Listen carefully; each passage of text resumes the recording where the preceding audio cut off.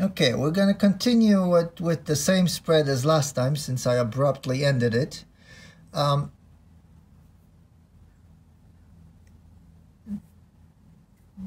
the poems, the way they are presented on this page is inspired by public restroom stalls.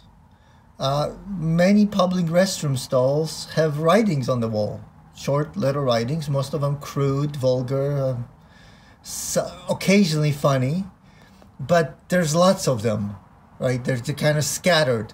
And originally, on the actual scroll drawing, they were all handwritten, so they kind of looked more like they would be writing on the wall. I decided to make it more readable and a better design.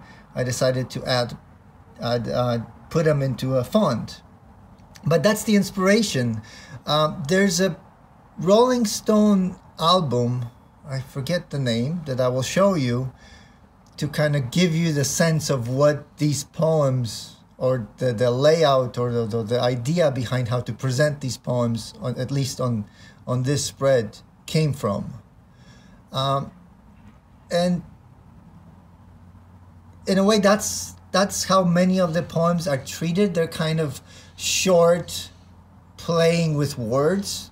That's why I don't even like calling them poems, because that sounds a little too pretentious.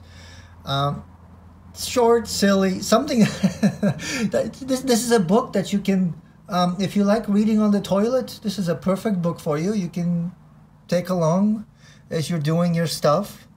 And if you don't have any writings on your wall, on your bathroom, well, this is a good substitute.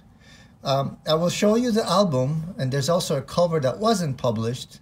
That's also pretty interesting, and you'll see where this was inspired, where this came from, the inspiration that it came from. Not just the way it's presented, but also the kind of a lightness, short little rhymes